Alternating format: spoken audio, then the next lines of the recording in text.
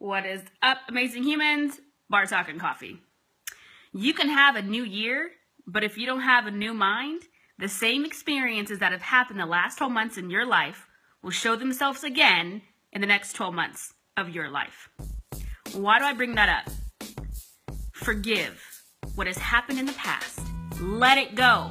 We are so quick as human beings to walk around and talk about what this person did to me and what this person did to me and what that person did to me and how my job did this and my boss did this and she did that and he did that. And I'm not ignoring the fact that there are some traumatic things that have happened in all of our lives. And I know it takes courage to forgive. It takes courage to forgive. But it serves no purpose for you to talk about what happened yesterday or last week or last month or last year. Listen to me right now. There is no promise looking backwards. There's only promise looking forward. When you hold on to the things that have happened in your past, you are missing out on the many miracles and opportunities that happen in the present. Did you catch that?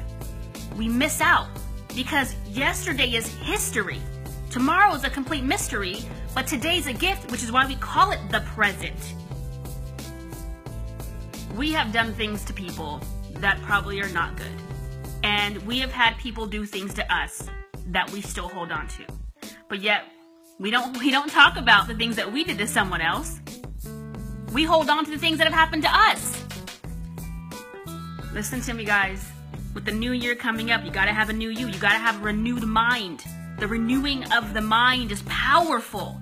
And if you don't have a renewing of the mind and renewing of the soul, then you don't have faith. Because you have to have enough faith to believe that when I forgive this past transgression, that I know that the future is going to be a whole lot brighter than what I've been holding on to in the past. I want you so badly to have a new life moving forward. But it only will happen when you finally release and forgive.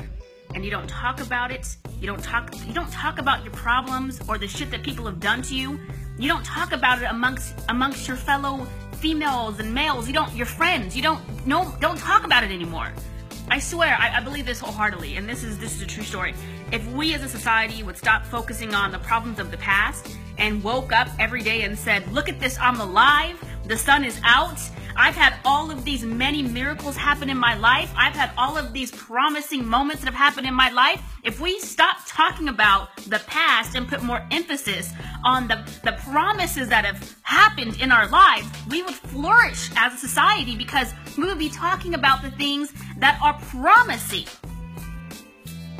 Guys, I will leave you with this in today's Bar Talk and Coffee. If you don't forgive, it's like drinking poison and expecting the other person to die. That's what it's like. Because you are causing internal drama, stress, and all these things are in your system. And what that does is that kills you earlier than you know. You take years off of your life by holding on to negativity and past problems. You take years off of your life. Today, start the renewing of your mind. Forgive the people who have done you wrong. And ask for forgiveness for those that you've done wrong. Stop talking about it and start focusing on today. The present, the gift, the many opportunities that show themselves in so many powerful ways, but we don't see it because we're so focused on the past. I love you today. Bar Talk and Coffee, Bar Talk Nation, you know what to do. Like, comment, share it. As always, be bold, be great, and above all, be you.